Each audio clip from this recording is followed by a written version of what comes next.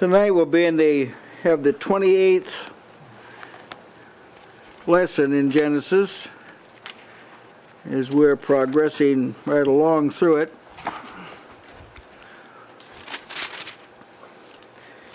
And we'll cover some very important principles of thought here tonight. Remember, we're becoming acquainted with God in this, and that's the thing we really want to see. We're also seeing that a context is being prepared for the coming Christ. That's another thing to see. So this is more than just like God reacting to certain circumstances. He does, and that you learn about God's nature. Yeah. We're going to learn something very fundamental about God's nature tonight. I think the Lord has showed me a way to say it that is, at least it's refreshed to me. Mm-hmm. And then we're seeing what's necessary to exist when Christ came. There had to be a certain kind of a setting. So our text is Genesis 28, 16 through 33, which is the end of the chapter. Remember, three men have visited Abraham. It was Abraham, and announced that Sarah was going to have a son about the springtime next year. Sarah had laughed within herself. Nobody heard her. Not a person in the world that would say she really laughed, but she did, God's assessment. She denied that she had laughed. She probably meant, and charitably, that she hadn't laughed out loud. And then the last word was that the angel said, "No, you did laugh." Well, our text picks up from there. And the men rose up from thence and looked towards Sodom. And Abraham went with them to bring them on the way. And the Lord said, "Shall I hide from Abraham that thing which I do, seeing that Abraham shall surely become a great nation and a mighty nation, a great and mighty nation, and all the nations of the earth shall be blessed in him? For I know him, that he will command his children and his household after him, and they shall keep the way of the Lord, and do justice and judgment, that the Lord may bring upon Abraham that which he has spoken of him." Oh, that's quite an insight, isn't it? And the Lord said, "Because the cry of Sodom and Gomorrah is great, and because their sin is very grievous, I will go down now, and see whether they have done altogether according to the cry of it which is come unto me, and if not, I will know." And the men turned their faces from thence and went towards Sodom, but Abraham stood yet before the Lord. And Abraham drew near and said, "Wilt thou also destroy the righteous with the wicked? Peradventure there be 50 righteous within the city. Wilt thou also destroy and not spare the place for the 50 righteous that are therein?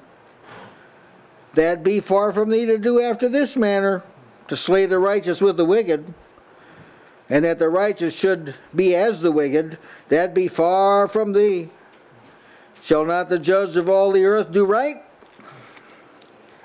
And the Lord said, "If I find in Sodom 50 righteous within the city, then I will spare all the place for their sakes." And Abraham answered and said, "Behold now, I have taken upon me to speak unto the Lord, which am but dust and ashes. Peradventure there shall lack 5 of the 50 righteous. Wilt thou destroy all the city for lack of 5? He said, "If I find there 40 and 5, I will not destroy it." He spake unto him yet again and said, "Peradventure there be 40 found there." And he said, "I will not do it for 40's sake." He said unto him, "Oh, let not the Lord be angry, and I will speak. Peradventure there shall 30 be found there. He said, I'll not do it if I find 30 there. He said, behold, now I have taken upon me to speak to the Lord. Peradventure there shall be 20 found there. He said, I'll not destroy it for 20's sake. He said, oh, let not the Lord be angry, and I'll speak yet but this once. Peradventure 10 shall be found there. He said, I will not destroy it for 10's sake. And the Lord went his way as soon as he had left communing with Abraham, and Abraham returned unto his place.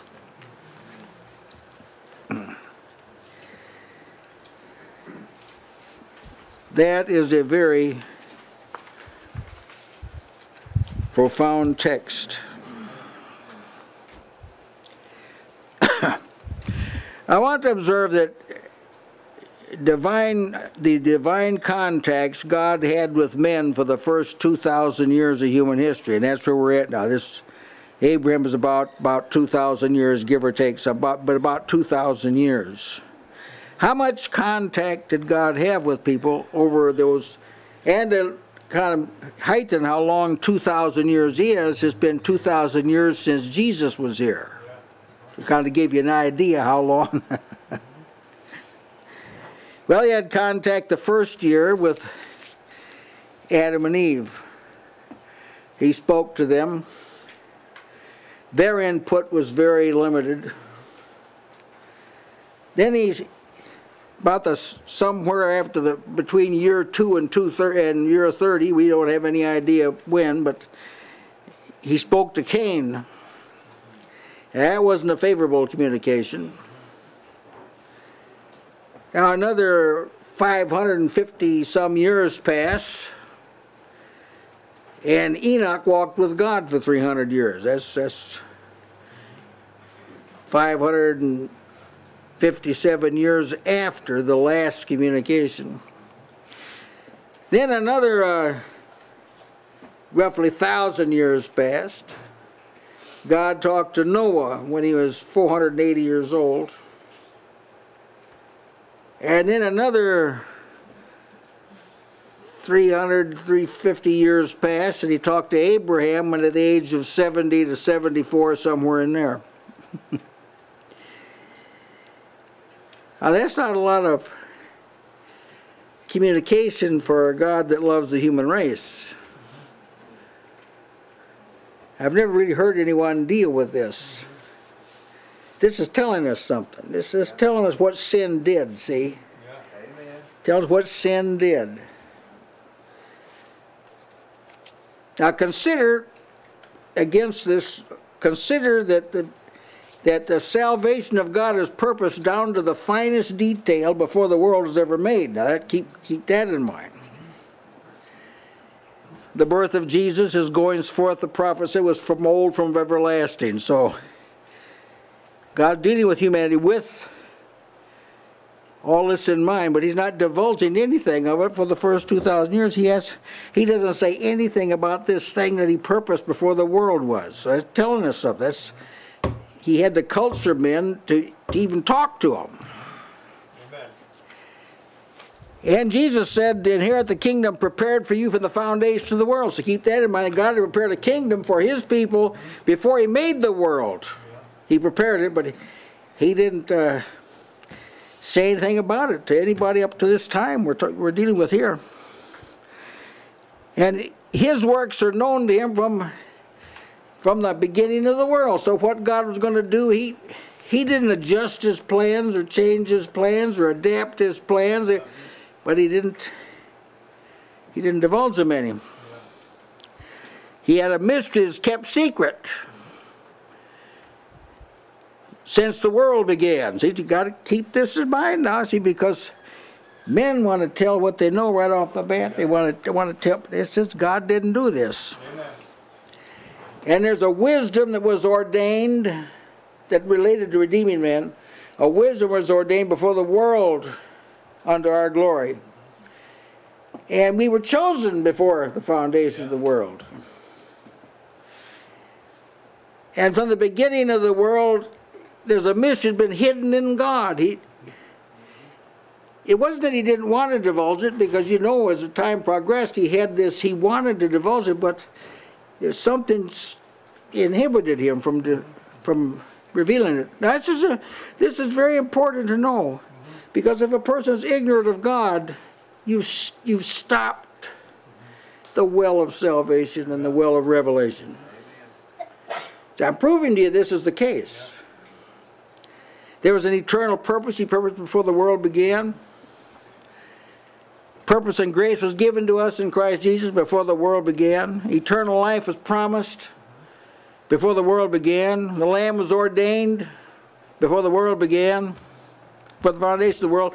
Names are written in the Lamb's book of life from the foundation of the world. So it's difficult to conceive of anything being made more plain than this, that the purpose encapsulated in redemption is an eternal purpose. It has never been adjusted or modified or adapted. It's precisely the same as it was before he ever created the world.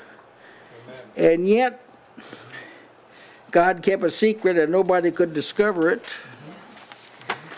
There were a lot of smart people that lived up to Abraham. In fact, the world's smartest people lived back then. So I tell you the truth. If you know your history and you know who discovered medicine, who discovered mathematics, and who started writing, all the brains of the human race existed back then, and everybody else has built on what they discovered back then. Now, if you don't believe that, you just have to be a good historian. Study your history. And everybody that homeschools, tell your children about this. That all people done, they discovered, they just learned to put together what was assembled back, way back there. So it's pretty consistent. I mean, people were performing brain surgery before Abraham. Did you know that? Yes. Actually, it's gone downhill instead of, That's right. Instead of really adding to it, you've just kind of made it more, just kind of made it degenerated instead of doing anything else. They tell us, historians tell us, that an Egyptian child at 10 years of age was well acquainted with calculus and trigonometry. This was a common knowledge among Egyptian children at 10 years old. But it is not common knowledge today. In fact, a full-grown adult will tell you if they study trigonometry and higher math that it's hard to comprehend.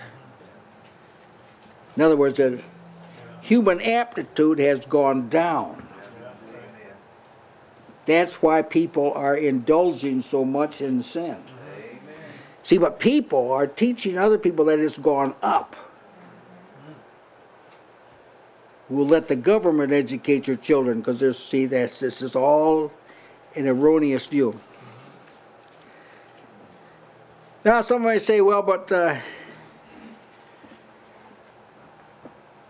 God shows mercy to sinners, doesn't he? He did back then, yes, but it's only because of Christ. If Christ wasn't in the picture, nobody would have got mercy. Amen. This is the point I wish to make here. That's why it's important to see that God's salvation was planned before the world. So anyone that got mercy, up until Jesus, got it because of the coming Christ. That's why they got it. Now this is taught in Scripture, so we shouldn't boggle this. Let it be clear, as Ephesians 4:32 says, God, for Christ's sake, has forgiven you. Or God has given you both to believe on Christ and to suffer for him in the behalf of Christ. See, so it can't be that humanity improved after the flood, because God made the same assessment of humanity after the flood that he made before the flood. The imagination of the man's heart is evil from his youth. That was after the flood. That was the assessment before the flood. So the flood didn't change anybody. That's right. However, a purpose was developed before the foundation of the world that's centered in the coming of Christ. That's why we're reading of God working with people, revealing to people, using people to bless. It's not because of them, it's because of his Christ. Is why. Now this has great relevance to our text, because commencing with Abraham, God begins to develop his eternal purpose, which was kept secret, totally secret up to that time. He didn't tell anybody he was going to bless anybody. Yeah. You read about God's blessing. He blessed Adam and Eve, saying, be fruitful and multiply. He blessed Noah's, be fruitful and multiply. Now see, this thing about a promised blessing up in the future, he didn't divulge that to anybody. Even Enoch walked with God, but he didn't know about this. He knew about the flood and about judgment, as he knew about that. That's why this is relevant to this text. Commencing with Abraham, God now begins to crack open this eternal purpose. Let you see some pictures of it. And the first depiction he gives is all families of the earth are going to be blessed. That's my target. What I'm going to do, I'm going to bless all families. Nobody had the slightest idea of this until Abraham. It may be common for you to think about God blessing people, but it was not common in the human race to think about God blessing people. And the great epochs of human history up to Abraham were not about blessing. That's right. They were about judgment and cursing. Whether you're talking about Adam and Eve or Cain or the flood or the Sinai incident, whatever you're talking about, it wasn't talking about God's mercy. Until we come to Abraham. Then he begins to open up this great truth about Abraham's seed. Now, why is there such a difference in the amount of revelation on the subject of Messiah in our time, when even in the time of the prophets there was a conservative number of revelations about the coming Christ? The difference in the amount of revelation is owing to the removal of sin. Yeah, that's right. It's certainly not because men became better or men are more capable of understanding. It was because Jesus did take away sin. And when he did, it cleared the air, so to speak, for God to speak more about this matter. Once sin is put away by the sacrifice of Christ, the sins of the world are taken away. God saw the travail of his soul and was satisfied. Now he can begin. Even then he couldn't just like divulge the whole thing. But he could begin to teach people to look for a blessing. Look for a blessing. Look for the intervention of God in this. Look for somebody that will rectify this situation as sin is caused.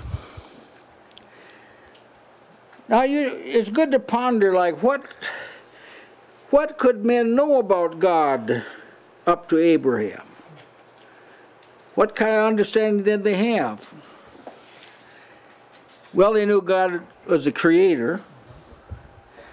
They knew the devil's defeat was cast in stone. They knew that God finds out sin. If you sin, God finds out. Adam and Eve, Cain, the world. Now, some people still don't know that in our day. That's right. So if people sin, God will find it out, and he'll do something to let you know he knows about that. Yeah. And we knew there were sacrifices God receives, and there were sacrifices God doesn't receive. We learned that from Cain and Abel early on. And that God requires men to do certain things. God is a demanding God. Build an ark. Yeah. Leave your father's house. God makes demands. He's got a right to. And God saves people because of somebody else. He saved Noah's family and the animals because of Noah.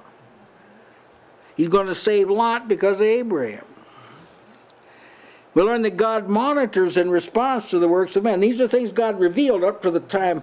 A lot of these things aren't known in our time, that were made known way back there. God monitors in response to the works of men. He saw the men down there in Sinai were building the city and the towers. He responded to it. God's a destroyer.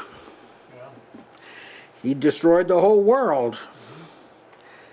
And God calls people, exercising an initiative toward them. He instigates, he initiates contact with humanity and tells them to do something. They knew God does this. He did it with Abraham. God calls people to move from one place to another. And God is an enabler. He enabled Abraham to beget children. He enabled Sarah to conceive. He's an enabler. And God visits those he calls, informing them what to do. Noah's the first example, Abraham the second example. And God is almighty. There isn't anything he can't do. Which men can't think this big. This is too big a thought for men. You got to have faith to even accept this. Otherwise it's just like talk, that's all it is. Because in human understanding, there isn't anybody that is totally unlimited. But God is. See, and that's not in men's mind. Cannot think of somebody like this. They can think of someone who's very strong, very powerful. They can't think all powerful. That's got to be revealed to people. And God requires for men to walk before him in a perfect manner. It was revealed to Abraham, walk before me and be thou perfect. We learn God's a protector. These are things people knew about God at the time of Abraham. He's a protector, I am thy shield. He's a rewarder. What God gives, he expects people to examine and receive. We learn that God gives an inheritance to people. God can work in a manner transcendent to human nature. So if your thinking is confined to your aptitude, you don't need to pray or ask God to do anything, because God doesn't operate with those kind of limitations. We learn that God makes promises. He did to Noah, did to Abraham. God visits in human forms. We learn that. And that God makes promises. Those are things that you could know about God at the time of Abraham. But see, not everybody knew this about God. But those who had faith, which were very few, like we're talking about Enoch, Noah, Abraham, and Enoch, Noah, and Abraham, and it. Not many, but those who did, they picked up on this. That happened over a span of 2,000 years. Yeah. See, this wasn't all this wasn't like a class that you took and all these things were developed. This was developed not by word, but by action, over thousands of years or centuries of time. Now, how many lessons would you learn if you had to go over centuries of time? Of course, men couldn't give you a degree for that, could they? No. They concentrated everything in like a 3, 4 year, 5 year period of time. This wasn't like that. This wasn't concentrated. This was spread over. So you had to be alert. You had to be acquainted with the past. You had to know about believers in the past. You had to know what God did in the past, or you wouldn't have known anything about God. Oh, I tell you, there's a lot to learn about this. So now, God has appeared in form of three men. To Abraham, he's entertained them, and now, after the communication is passed, they've told Abraham what he needs to be told. They've made the promises need to be made. No further need to stay. They don't say, now, is there anything else you need, Abraham? Yeah. They didn't say this, did they? I didn't read it. No. Anything, have any difficulty in the family? Abraham? No, the sole purpose is bring Abraham to know what he's doing, what God's doing. Right. Amen. So they stop over, did their business, moved on. Now, heavenly involvements with men always center in God's will. If you try and make your involvement with God to center in your need, we're not going to tell you God's not interested in you. We're not going to say that. We're going to say this is in the wrong direction. Before God has any interest at all in your need, you've got to have a prevailing interest in what he's doing. Amen. And when you do, then it'll shape your idea about need, and God will be more inclined towards you. It's a valuable lesson to learn. God is never presented as a chum or a buddy. Now, if you view him that way, which this is being taught in our day, this is being taught by novices, but this is a miscomprehension. When God is unknown, there's a tendency of men to oversimplify their view of man's associations with God.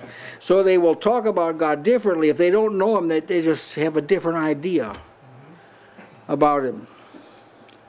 Now, to our text, when the heavenly messengers completed their mission, they just left. That was the end of it. It didn't surprise Abraham. They looked towards Sodom. That was their next assignment. We learn later that these messengers were actually sent to remove Lot from Sodom and to destroy it. See, later it tells you about these went on. We see from the account they were faithful stewards. Finish this assignment, move on to the next. There's what scriptures say about angels. Bless the Lord, ye his angels, that excel in strength, that do his commandments, hearkening to the voice of his words. So there was no reason for them to even be here, except they'd been sent on a mission. Having completed it, they moved forward. You ought to learn from them. You ought to learn from angels. Pick up on what the Lord wants you to do it, and look for the next assignment. Now this is an example of a certain mindset that exists among believers. Believers are admonished in their race to look unto Jesus, see? Their focus has got to be, like these men focused on Sodom. They didn't look towards some other city, Ur of the Chaldees. They didn't look there. They didn't look toward Egypt, Alexandria, Egypt, someplace in Greece. They looked to Sodom. That's where their next assignment was. Scripture says that we are to look, grace teaches us to look for the coming of the Lord Jesus Christ. See, think of this passage, you think of looking. They look. We look for a new heavens and a new earth, and those who live by faith look for a city whose builder, makers, God. They look, they focus. See, one of the great concerns of our time is the absence of heavenly mindedness. Amen. It's a very disconcerting thing to me. I'm very concerned about this. So much so sometimes it's difficult to know how to respond to it. But it's out of order. Yeah. For anyone who claims to be of God, to not be heavenly minded, not be looking the right direction, this is bad. Well, they looked toward Sodom, and Abraham went with them to bring them on their way. See, his hospitality didn't end at the tent there. He went along with them. An additional act of hospitality. Plus, it indicates he must have been enjoying this communion with these what appeared to be three men. This must have been an enjoyable experience. He didn't say, well, we're glad they're gone. Aren't you, Sarah? Boy, we're glad they're gone. What? Don't have to worry now about what you're thinking. Oh, this is how some people think. We get to go home now, and we won't have to be convicted anymore. We can get down to doing what we really enjoy. That's not how Abraham thought. He went with them to bring them on their way. He's not the first person, of course, that did something like that. There's some examples of this. In other words, what I'm saying here is when you enjoy the fellowship of someone, you're not anxious to separate. Now, you remember when Paul called the elders of Ephesus to Miletus, they had to take a boat trip to get there. And he communicated with them, he warned them about coming apostasy. And then he had to leave, and there's what it says, sorry, and most of all, for the words he spake, that they should see his face no more. And they accompanied him unto the ship. See, that's exactly what Abraham did. When he stopped at Tyre en route to Jerusalem, Paul tarried several days with the disciples he found there. And at the conclusion of that, it says, when he had accomplished those days, we departed and went our way, and they all brought us on our way, with wives and children, till we were out of the city, and we kneeled down on the shore and prayed. Oh, that's a blessed thing to read about something like that. Amen. I haven't met a lot of people like that in my lifetime, but I've met some, and I'm very thankful that I have. Some of you are among that number. So the acts of Abraham was more than culture or politeness. He revealed how much he appreciated this word. Came from God. See, if you live a self-centered life, you don't do things like this. All right, now the Lord stays behind and two angels move ahead. The Lord meaning like the angel of the Lord. He stays behind, the other two go ahead. The Lord said, he's talking to the other angels. The Lord said, "Shall I hide from Abraham that thing which I do? Seeing that Abraham shall surely become a great and mighty nation, and all the nations of the earth shall be blessed in him. For I know him, that he will command his children and his household after him, and they shall keep the way of the Lord, to do justice and judgment, that the Lord may bring upon Abraham that which he has spoken of."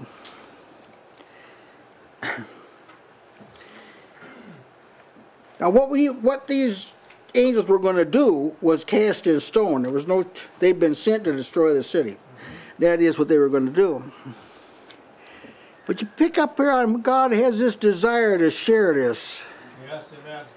Now, he'd shared it with the angels. They'd got in on it. But he wants to share it with Abraham too. As I mentioned, this is probably the angel of the Lord. And I give you some references to refer to the angel of the Lord, the angel of his presence. God referred to him as my angel. He's referred to as his angel. So this is a special angel that wasn't in the same category as these other two angels. I don't know if it's like an archangel. I have no idea about that, but it's a special angel.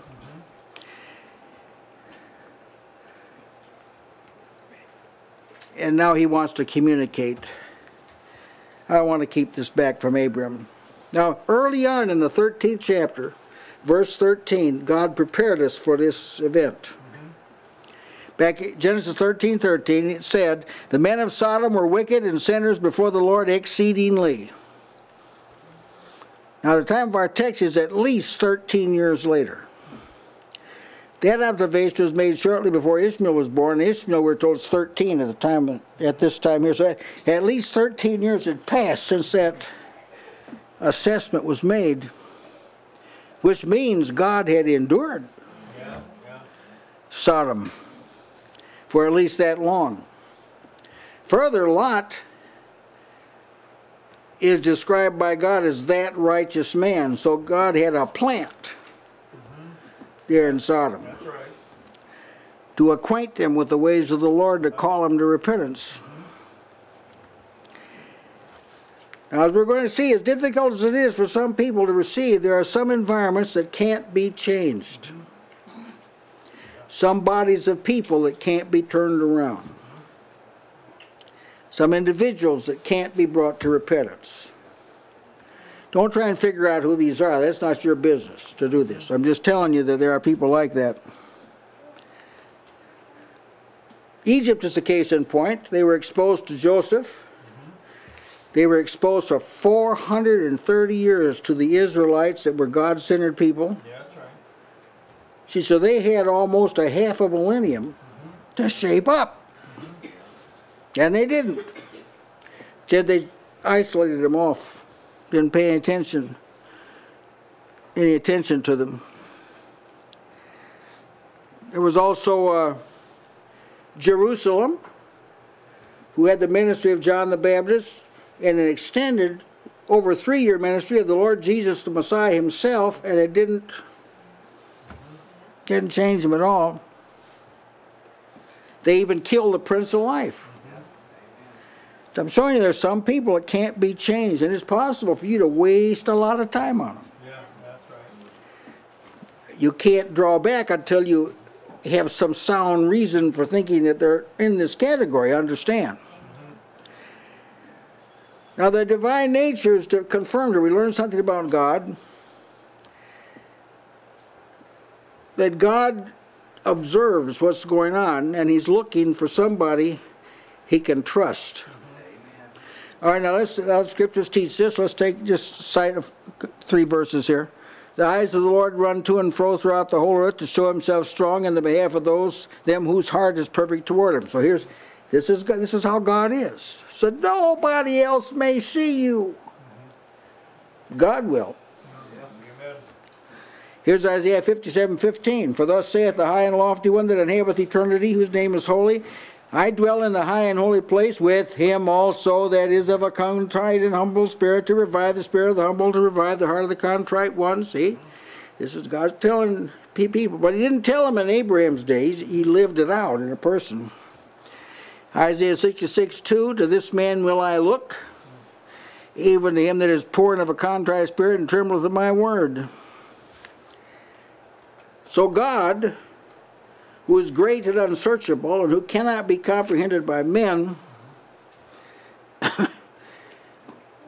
has revealed that certain people he's inclined to. Well, there is no reason, so far as we know, why you couldn't be a person like that. We know things like this about God. We should make it our aim to fall into that category. The world, now, they'll object to it. And the church will even object to it. You'll become a strange person when you do it, but hey, this is worth it. To have the eyes of the Lord fastened on you is worth it. So in Abraham, God found a man that he could divulge these things to.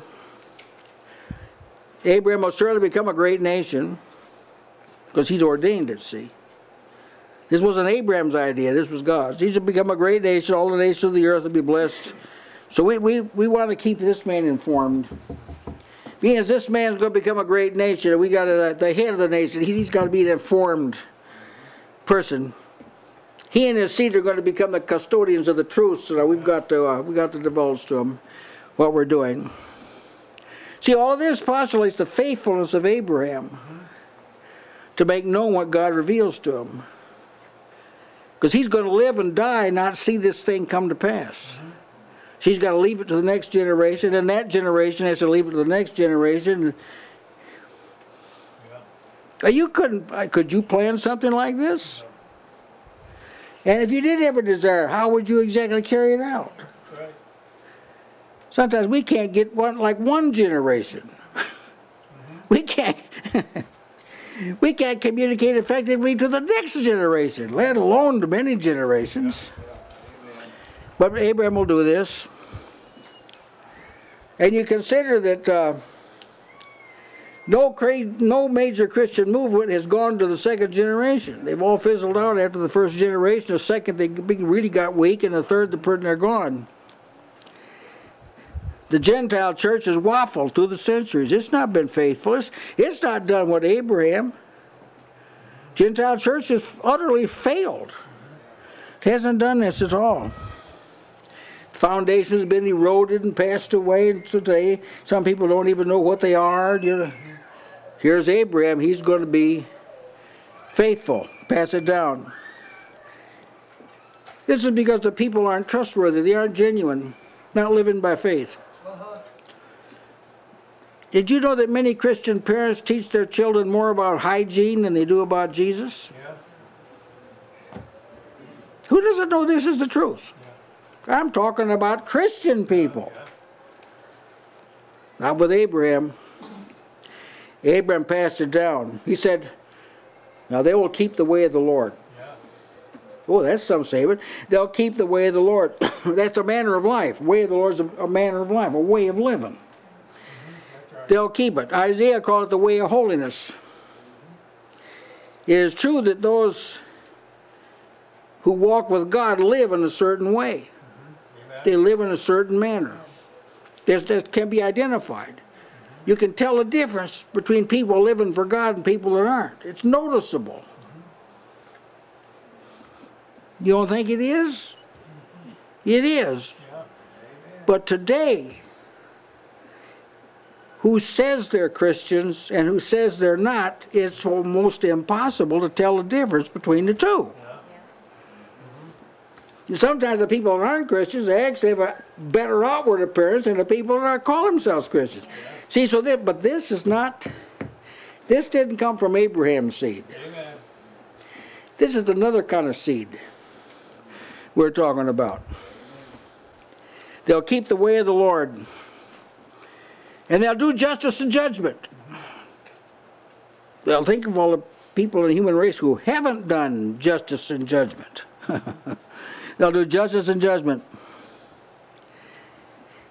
This is the apostolic way of saying this, is that they'll do things that are acceptable to God and approved of men.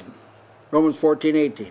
That is, that there is a certain level of living that even the world knows is right, where people don't steal from other people and they don't lie about other people. And even the world recognizes it's true. That's why Paul said, we commend ourselves to every man's conscience in the sight of God. You see, any Christian should be able to say to any sinner, say, just look at me and see if you can find anything flawed in me. So nobody can say that. Well, now that's just not true. Yes, people need to quit saying that. Yes. We all have our faults, but they're internal, they're not outward. That's right. You're expected to be blameless. You're expected that your outward conduct cannot be flawed. You are expected to keep it that way, even though you may have fierce struggles inside, and you may have to subdue thoughts and all this sort of thing. Your outward manner of life has got to be spotless. Amen. Well, John the Baptist wouldn't even baptize you if it wasn't. That's right. If you're a drunkard, you had to quit being a drunkard before you were baptized. You're a drug addict, you got to quit that before. So how's that possible? Well, God stands behind the effort if it's genuine repentance. That's right. They do justice and judgment. Provide things honest in the sight of all men. As 2 Corinthians 8:21 says. Now there's an example of an observation made by some of the enemies of Israel relatively early in history, when Ben-Hadad, who was a Syrian king, come against Israel, and to make a long story short, he was soundly defeated and had to go back to his own country. And in humiliation, his advisors came to him, and they made an observation about the Israeli kings. Here is the account, it's found in 1 Kings 20:31. Behold, we have heard that the kings of the house of Israel are merciful kings. Let us, I pray thee, put sackcloth on our loins and ropes upon our heads, and go down to the king of Israel. Peradventure he will save thy life. The kings of Israel were merciful kings. They shall do justice and judgment. This is years after Abraham, but this is passed down. They were not ruthless. Oh, they did have some kings that were that way, but God let you know they did that which was evil in the sight of the Lord. But there was a generation all along who wouldn't do this. They did justice and mercy. That's an example of conduct being tempered by the knowledge of God. Amen. Now I know that he'll command his children, they'll do justice and judgment, keep the way of the Lord, that in order that the Lord may bring upon Abraham that which he has promised.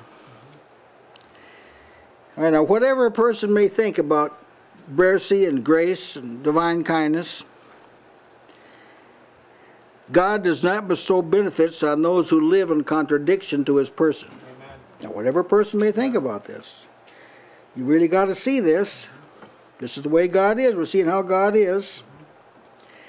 There's a lot of things I know said about being unworthy, we're not worthy, and so blah, blah, but there's some things said about being worthy in the Bible. There's some things said about it, and they had better be taken seriously.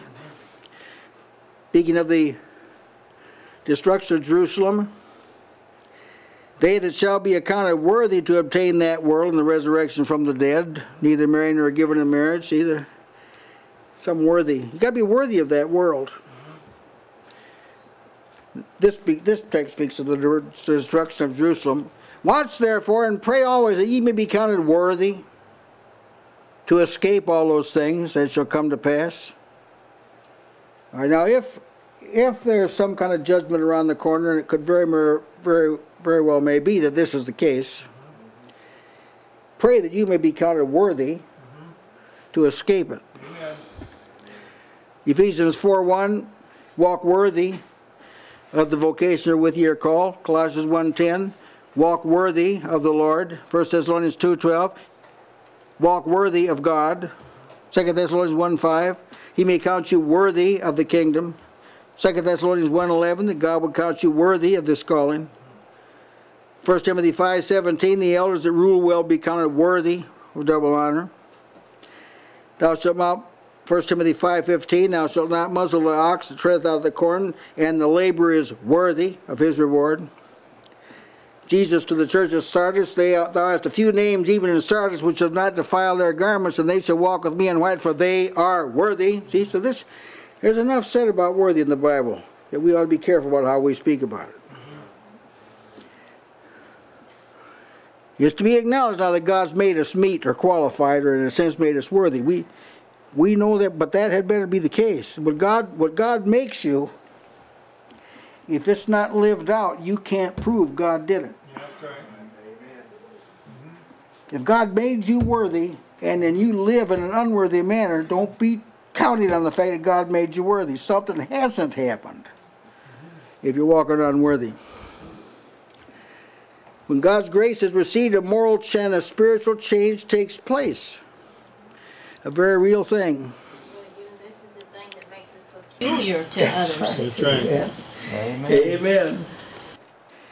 Now this principle, see, is lived out in Abraham. He will command his children and his house after him. Why? He has this faith. He's really got something, so he'll really do something. That's right. Now God's grace comes to us, this little chart I provided, through Christ. That makes it legitimate. Through Christ. When grace finds you, so to speak, you're dead in trespasses and sins, and you're unclean, and you're an enemy of God, and alienated from God, and guilty.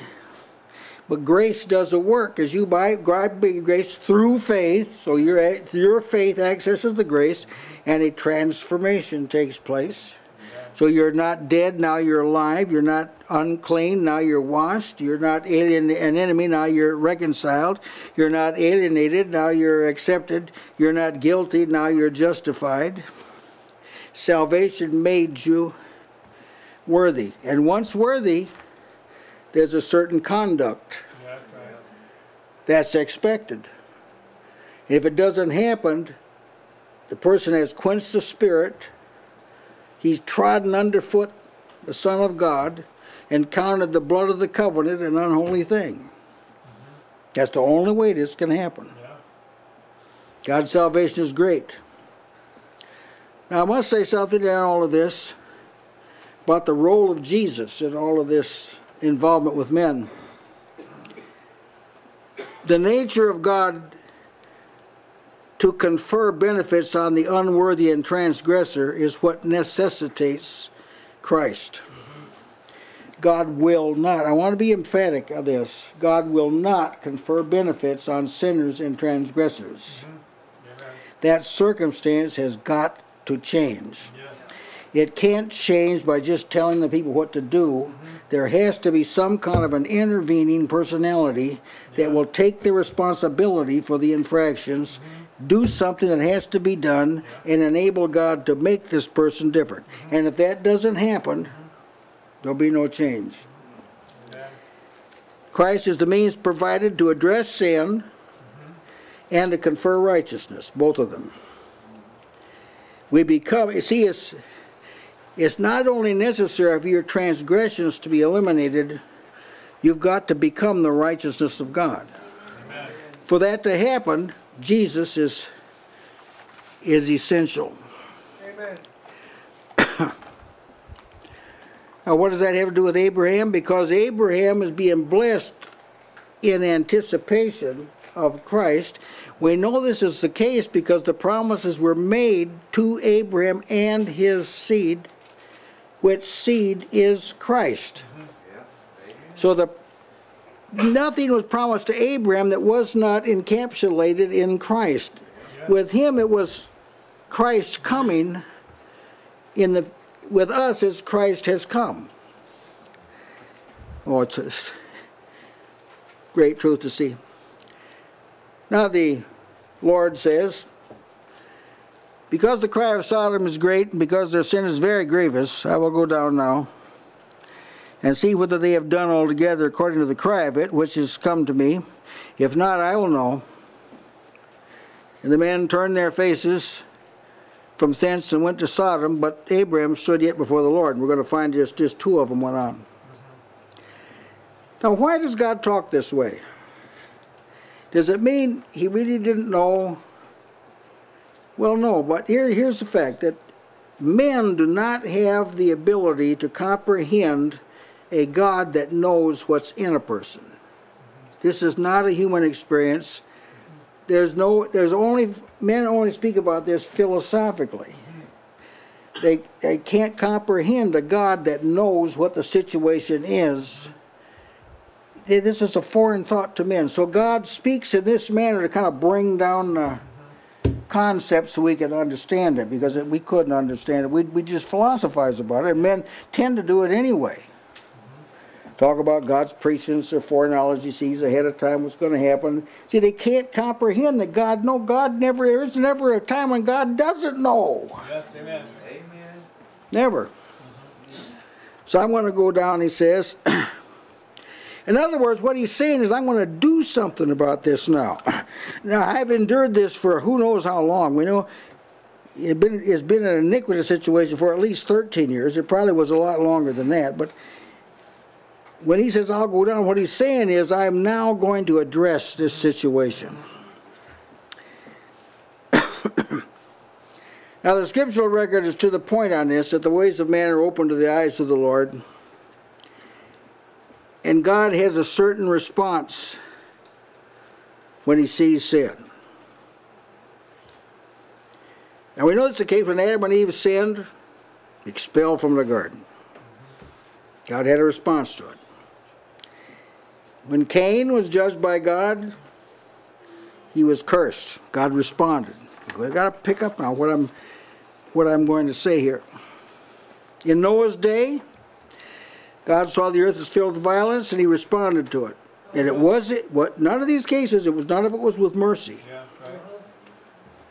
None of it was, unless the mercy would be they didn't just utterly annihilate them.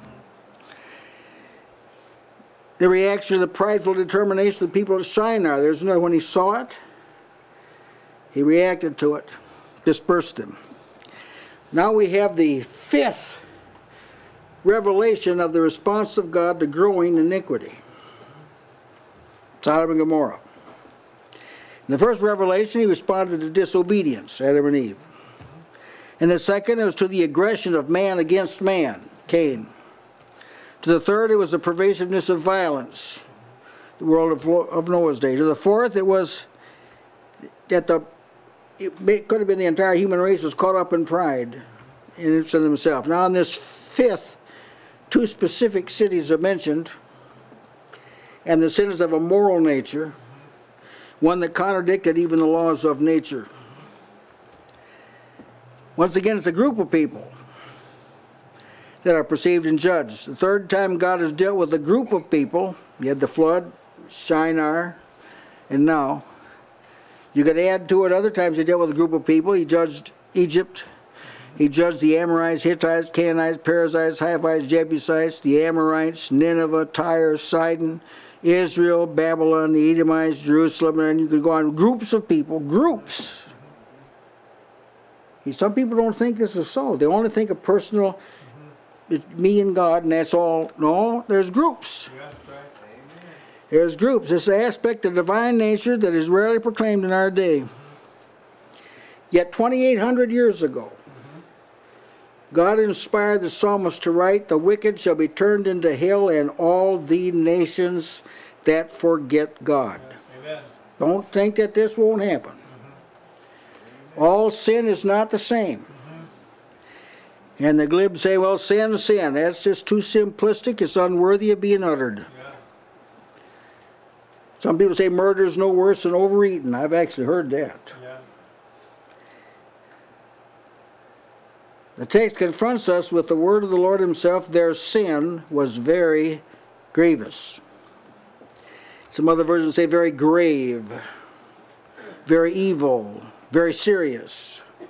exceeding grievous, utterly grave, blatant, utterly evil, great, exceedingly heavy, and immense. So all sin can't be the same, because here's a sin that, whoa, it's very big, very large. Very large. Now here's how sin is. Sin, as it grows, gets larger. It finally hits up, it goes past the line of divine tolerance. There comes a point God will just not put up with it anymore. That's what we're seeing here. When that time comes, judgment. There have been enough examples of this in Scripture. Nobody should have to have a lot of detailed tutelage on this. There's enough examples in Scripture about this.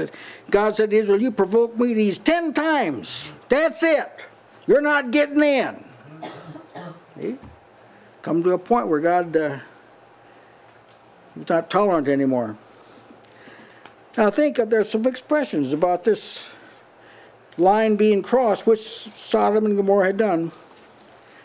This is Psalm 78:59. When God heard this, he was wroth and greatly abhorred Israel, so that he forsook the tabernacle of Shiloh, the tent which he placed among them, that was the tabernacle, and delivered his strength, that's the Ark of the Covenant, into captivity, and his glory to the enemy's hand. He gave his people over also unto the sword, and was wroth with their inheritance. Now nobody could say that God had not been long-suffering. But they crossed the line. Psalm 106:39. Thus they were defiled with their own works, and went a-whoring after their own inventions. Therefore was the wrath of God kindled against the people, insomuch that he abhorred his own inheritance, and he gave them to the hand of the heathen, and they that hated them ruled over them. I won't read the other text here, but they crossed the borderline.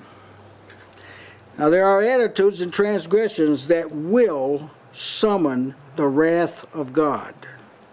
Amen. Specific sins and levels of sin. And sometimes I wonder if some of them haven't been committed in our country. Now the sin of Sodom is subject to a lot of disagreement. This is where the term sodomite comes from. Their sin was illicit relations of men with men and women with women. But if you hear people who defend this, they will say, no, the sin of Sodom was not, that's not what they were punished for. And they will cite Ezekiel 16:49 and 50. And I want to deal with this. As I live, saith the Lord God, Sodom my sister hath not done, she nor her daughters, as thou hast done, thou and thy daughters. Behold, this was the iniquity of thy sister Sodom, pride, fullness of bread, abundance of idleness was in her and in her daughters. Neither did she strengthen the hand of the poor and needy, and they were haughty, and committed abomination before me. Therefore I took them away as I saw good. So they say, see, there you are, see? The reason he did this was because they were prideful. They had fullness of bread. They were satisfied. They had too much. They had abundance of idleness. She didn't strengthen the hand of the poor. She was haughty. See, that's why he did it. All right, here's what they overlooked. They overlooked the last sentence. That's right. And committed abomination. So here in this, I tried to picture this in this chart. Pride was at the top. Then it got worse. Fullness of bread, they treated it as though it was their own. Abundance of idleness. Boy, it's like you're reading about our country here. Right. Abundance of idleness, didn't strengthen the poor, and then all of that led to abomination, which is sodomy. So sodomy is when they bottomed out. Yeah, that's right. He didn't judge them because they were idle. He judged them for this abomination. Those sins were in a downward motion. Now we'll go down now, and I will see if this is altogether so, and if it's not, I'll know. That is to say, if there's a reason to show mercy to these people, I will do it. Yes, amen. If showing mercy to these people could be justified, if I could remain righteous and show mercy to these people, I will do it. God's being presented as someone who doesn't just act on the spur of the moment. If God brings the hammer down, it's because he's put up with too much. It's got to be seen now. Yes, amen. As I live, God said, I have no delight in the death of the wicked. I'll do anything that's right to defer judgment.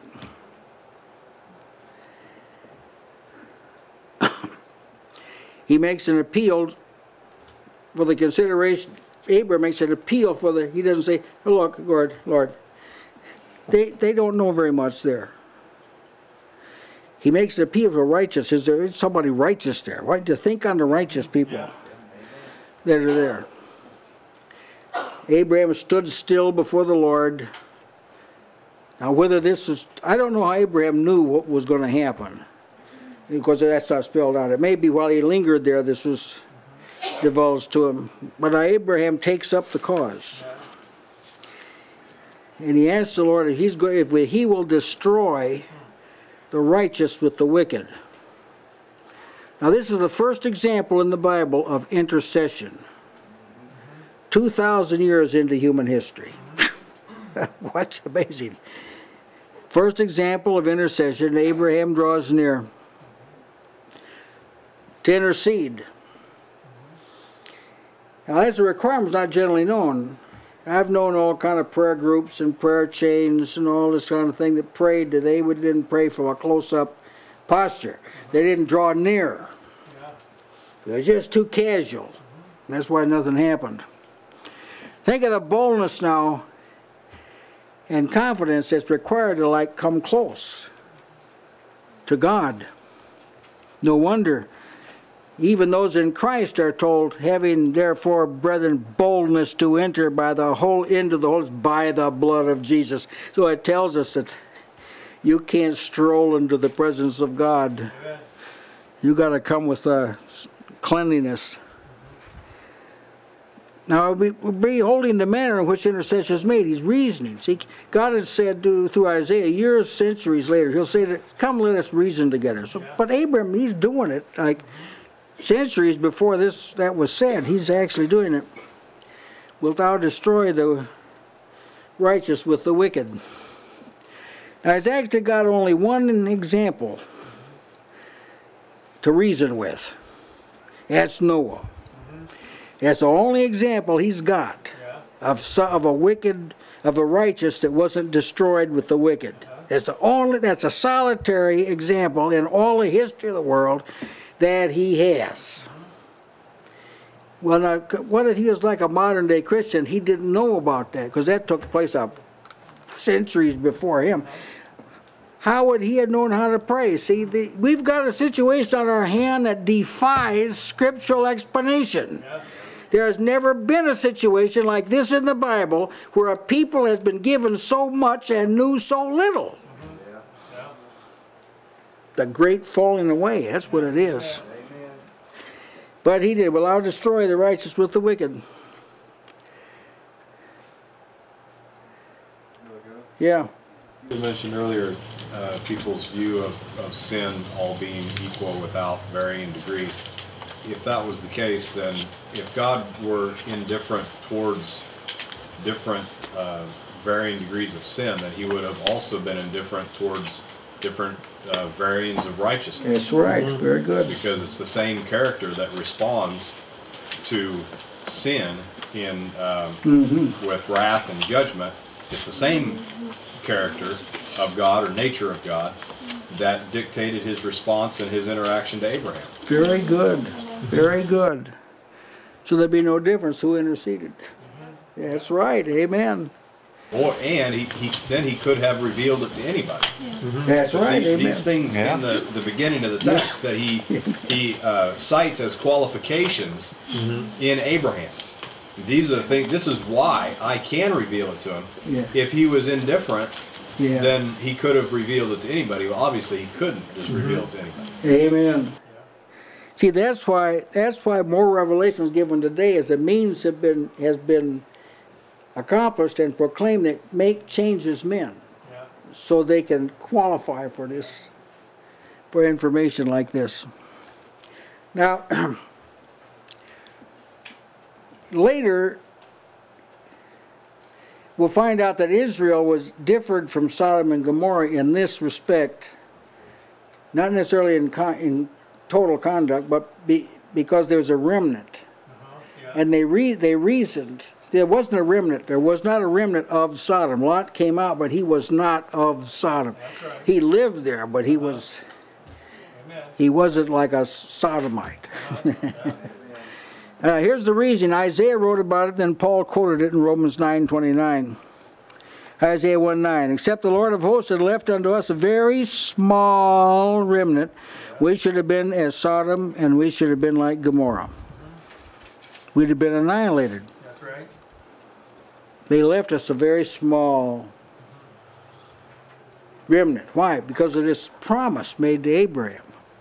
He will command his children. It so happened at that time, his children were a very small remnant.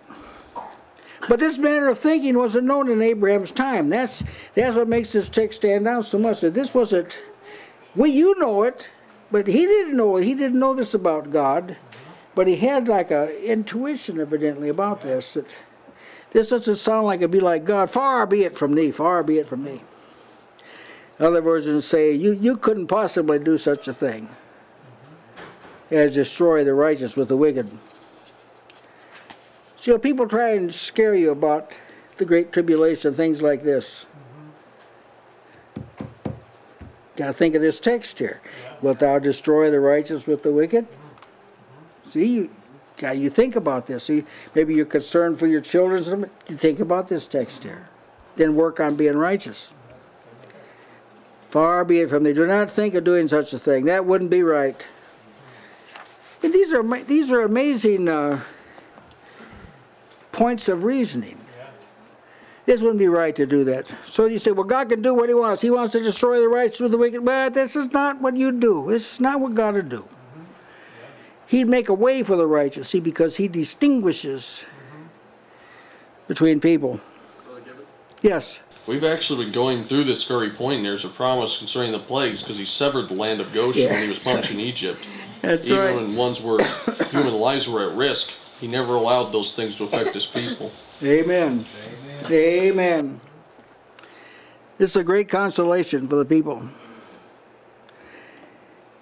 Now in our time, when the revelation of God has been honed to a fine edge in Christ, God has revealed more of himself in Christ than it's not to compare with previous times.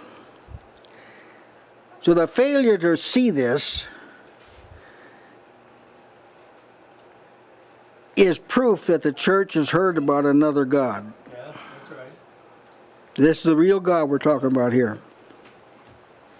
So people think they know God, they talk about God, they know about a God, not the God. Abraham knew the God with a very sparse amount of revelation. So to not know God with an abundance of revelation, this will not be looked at kindly from heaven. Amen. We've already established earlier on, it doesn't take a lot. You don't have to know a lot about God to be like Abraham. So, that just that extenuates the abundance we have today. We're filling up the cup of wrath. That's you right. see. God is allowing this. See, in the end, God's going to show that when you neglect this great salvation, there is no way that you can come into an understanding of God or be saved. It just can't happen. Amen. Yeah. So he pleads with the Lord. Yes. Here of Abraham, I've always been blessed by the confidence that he has shown in reasoning with the Lord. Yeah. And I was considering that confidence is based in the knowledge that he has of the Lord and his working. That's right. And I don't think I'd ever seen with the working of the past, because without that knowledge, he would be limited That's right. in the knowledge of God himself, That's because right. God is made known through his works. Now, how will it appear on the day of judgment? Here will be who knows how many people that lived prior to the Scriptures, that didn't have any Scriptures, and yet they knew more than the people of these other generations come up that had all this abundance of revelation. How do you suppose this is going to come across on the day of judgment? See, to whom much is given, much is required. So the church today should excel Abraham, but instead is struggling to come up to his level. Yeah, that's right. Yeah, really good. The foundational level, you hit on it. It's because they're hearing about another God. Another God, and that's right. so that God doesn't transform them or enable them. That's right. In fact, boldness or confidence to them is casualness. That's right.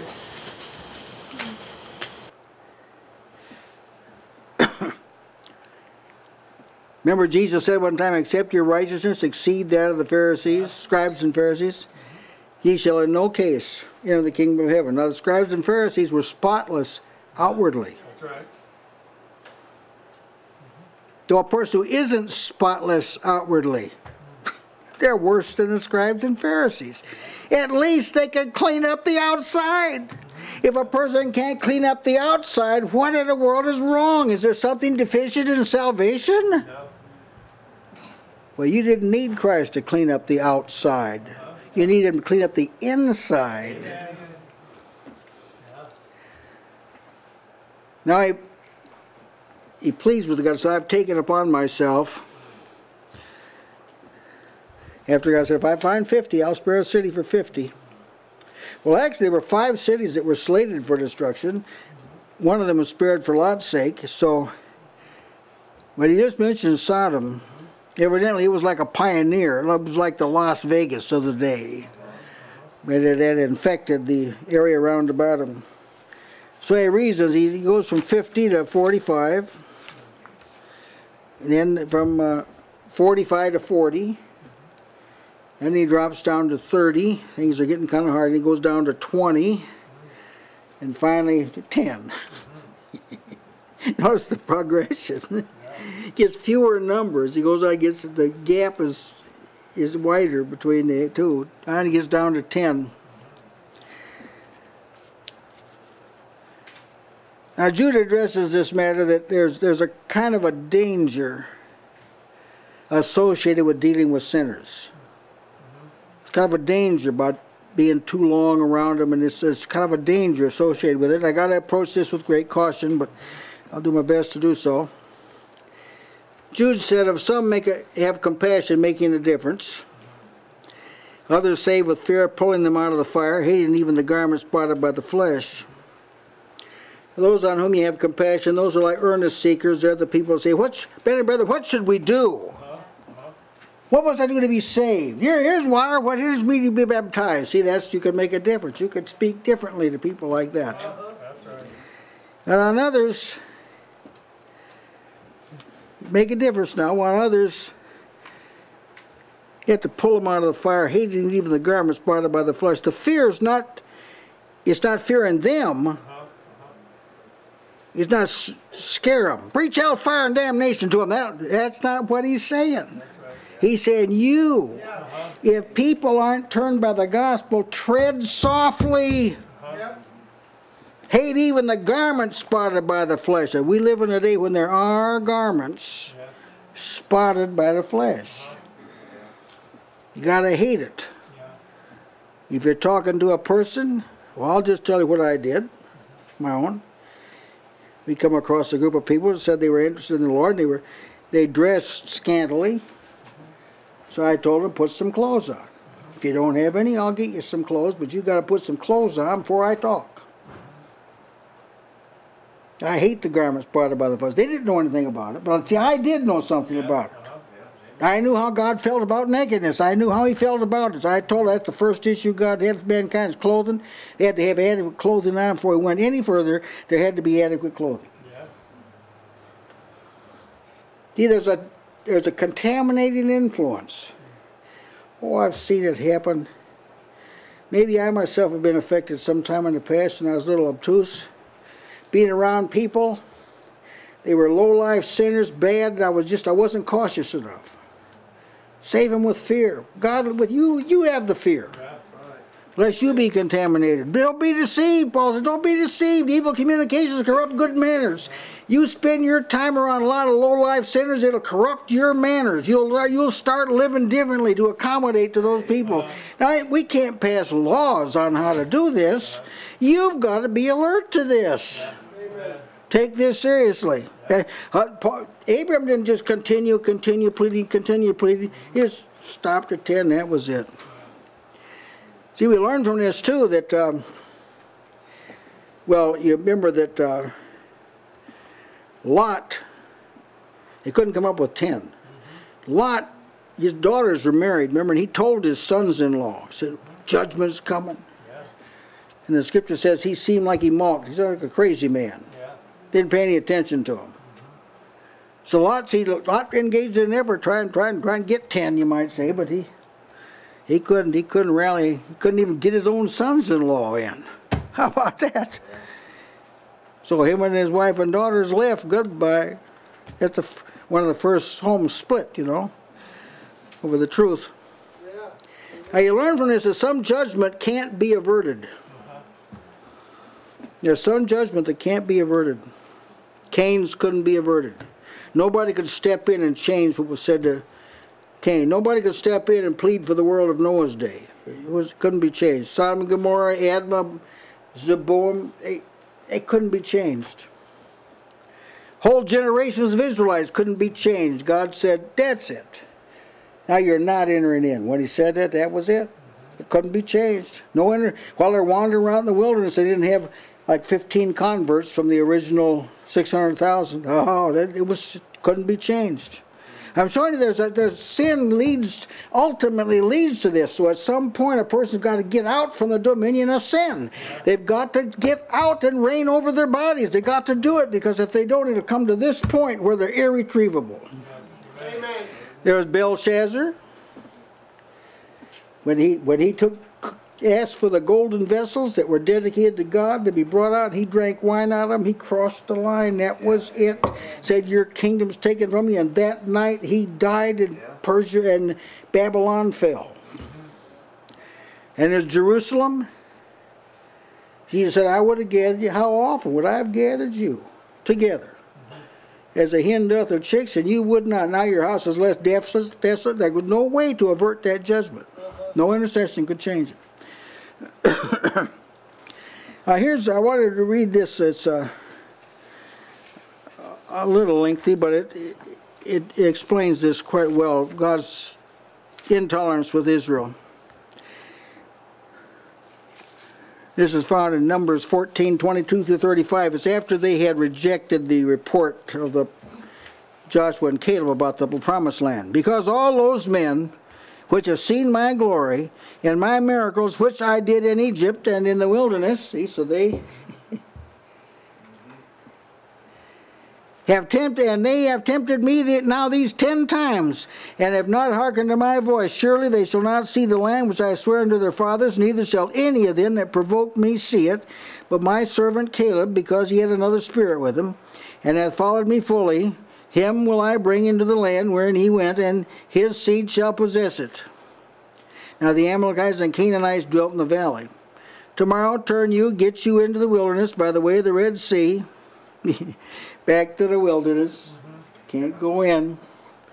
And the Lord spake unto Moses unto Aaron, saying, How long shall I bear with this evil congregation which murmur against me? I have heard the murmurings of the children of Israel, which they murmured against me, saying to them, As truly as I live, saith the Lord, as ye have spoken in mine ears, so will I do to you. Your carcasses shall fall in the wilderness, and all that were numbered of you, according to your whole number, from 20 years old and upward, which have murmured against me, doubtless ye shall not come into the land. And I won't read the rest, but see that God can be driven to that point. That's my point. The righteousness of God will be vindicated in this entire account. God will leave you with the impression, you don't dare come into my presence in an unrighteous state. Amen. I have made provision for your cleansing. You take advantage of it. If you don't, well, we don't want to think about that. righteousness of God will be vindicated. And then the Lord went on his way after he'd communed. See, same thing before. When the Lord's business was over, the conversation was over. As in all contacts from heaven, the visitation centered in the will and purpose of God. Now that should help us to always tune our hearts to the divine agenda. Now the advantage for those in Christ.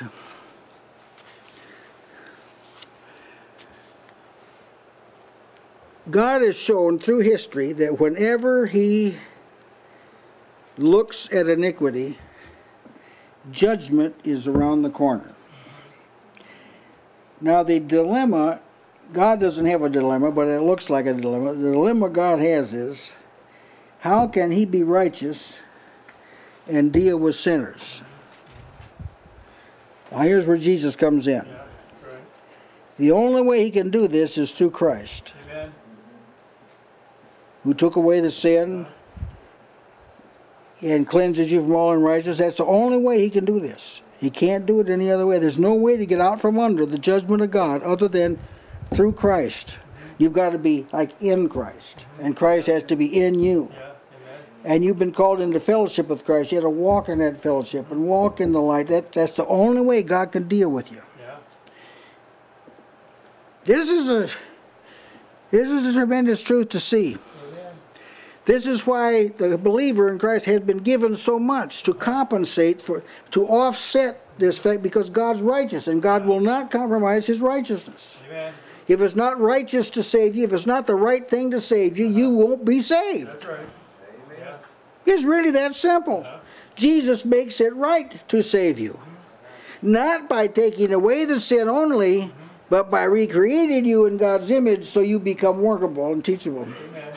Amen. Now in Christ you have fellowship with Christ. See, Abraham didn't have that. Christ dwells in your heart by faith. Abraham didn't have that. Holy Spirit sent into your heart. Abraham didn't have that. You have fellowship with the Father and with the Son. Abraham didn't have that. You have eternal life. Abraham didn't have that. You have the intercession of Christ and the intercession of the Holy Spirit, the leading of the Holy Spirit, grace teaching you, continual access to God, all spiritual blessings, all things being life and godliness, your eyes of your understanding open, partakers of Christ, partakers of the divine nature, and a host of other things. You've got all that. Abram had none of it. Yeah. So the prospect is very, very bright for those in Christ. Then it says, Abraham returned to his place. Don't think he didn't do a lot of that great thinking. One time when God had dealt with Israel, and they went to their tents instead of their great cogitations. They had great cogitations when they went back to their tents. Well, you can imagine the kind of thoughts Abraham had. Because God didn't tell Abraham, don't worry, I'm going to deliver Lot. He didn't tell Abraham that. Now, while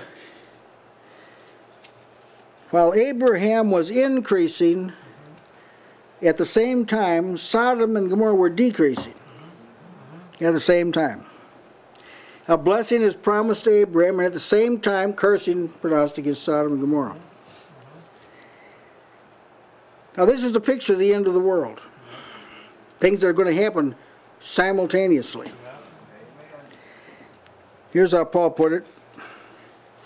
To you who are troubled, rest with us when the Lord Jesus shall be revealed from heaven with his mighty angels in flaming fire, taking vengeance on them that know not God and that obey not the gospel of our Lord Jesus Christ, who shall be punished with everlasting destruction from the presence of the Lord and the glory of his power, when he shall come to be glorified in the saints, admired and all in the believers. So at the same time he's being glorified in them that believe, he's cursing the ungodly. This is happening at the same time. You know, a lot of theology, they don't believe this. It was two separate judgments, two separate comings. Oh, this isn't the case. Here's the words of Jesus. He speaks on this. The hour is coming, and now is, when the dead shall hear the voice of the Son of God, and they that hear shall live. For as the Father hath life in himself, so hath he given to the Son to have life in himself. and hath given him authority to execute judgment, because he's the Son of Man. Now that's speaking about hearing and awakening from sin. Some people at the same message, same time. Some people awake, some people are dead. At the same time. Same presentation. Marvel not at this, for the hour is coming, in which all that are in the graves shall hear his voice, and shall come forth, they that have done good unto the resurrection of life, they that have done evil to the resurrection of damnation. Same time. Amen. Same resurrection. Yeah. Same event. Yeah. Same day. Some are raised to life, Yeah. some are raised to damnation. That's right. What a picture. It's depicted right here. Abraham's growing. Sodom's going down. But what if Abram had been going down too? This is how the modern church, this is how it's chosen. This is the path it's chosen. It's chosen the downward, compromising, conceding course. So the world's going down, it's going down. This contradicts everything God has done with men. It contradicts it. If this is valid, God is different than he was before. Before, he's always recognized the righteous, while he's judging the unrighteous. Now, some have great difficulty with that, but that's the way it is. I had hoped to develop a little further this role of Christ. How that Christ made it right for God to save people. And this view of God, that God just, he's so pitiful and everything, he is pitiful, merciful. But this hasn't presented a proper view of God. God's character cannot change. He cannot not be repulsed by sin. This is impossible. And he cannot not be drawn to a humble and contrite spirit. Even if it's a Gentile who doesn't know Christ, like Cornelius. Even if it's him. Even if it's a group of women that don't know Christ praying by a riverside in Macedonia. He can't turn away from that. When someone seeks the Lord, has a humble and contrite spirit, calls on the name of the Lord, God can't ignore that. And when someone fails to do it, God can't ignore that either. Now, if it weren't for Christ, see, this would be an impossible situation. Earlier, but if this had not been prepared before the world had been made, then it wouldn't have got no further than Adam and Eve. That's right. Because God is so just, or he is just, in that at the moment that they transgressed, it would have been dealt with. So summarily dealt with, and it would have been over. And yet, because there was a lamb slain before the foundation of the world, now God can be just in initiating this plan, this thing that got his eternal purpose. Now, in the believer, God started working in the believer a long time before he believed. Oh, yes. But he was justified in doing it because he was going to believe. That's right. Because God was going to give him grace to believe. But he didn't do that right off the bat. The Holy Spirit brings you, it like draws you to where when you hear the gospel you can respond in faith. But that faith had to be given. Yeah. Well, how did all that work? Because Christ died. Yeah, because of Christ. It's because of Christ. On behalf of Christ. Yeah. So only God could do it like this because he's outside of time. Here, before Christ dies, he's merciful to the people. After Christ dies, 2,000 years later, you are sensitive to God, and God can give you repentance because 2,000 years ago Christ died. He honors what Jesus did. Amen. He does what Cornelius did. God honored, but it was not sufficient to justify him. And I think I had a little chart in there about that God has always received people that were righteous and godly and tried to live to please God. But when it comes to justification, that just had to do with approval to live in the world. Yeah. But when it comes to justification, that's a higher level. Yeah. That requires faith in Christ. Amen. That's right. So someone has to be sent to Cornelius. Yes. to tell him about this, or he'll just stay a Gentile, unregenerate Gentile. But you see, the glory of it is that God has provided, His wisdom has provided a redemption that cannot be gainsaid or criticized. He's absolutely righteous in the execution of salvation down to the finest detail. He's justified in forsaking Jesus, and He's justified in receiving you. That good? Anyone else there? Brother Rick? Out of that text, behold both the severity and goodness of God. See, Abraham's intercession is an excellent example of what fearing God is. Amen. Yeah. See, he knew God was good, but he was unwilling to press God and be somehow inappropriate in his intercession. And I was thinking of The Lion, the Witch, and the Wardrobe. You may recall at the end of that, after everything is set right, Aslan is leaving to go back to his place, and Lucy had, throughout the book, has this special tenderness and drawing toward Aslan, and so she's disappointed to see him go. Remember, she's having this conversation with Mr. Tumnus, and Mr. Tumnus says, "But you must not press him because he's not a tame lion." And then Lucy says, "But he is good." And so that's a marvelous picture of what the fear of God is. We are convinced of His goodness, but that does not mean we act in an unrighteous manner and press Him. Amen. I've always admired this way Abraham interceded for the cities. Now, Abraham was sharp as a tack.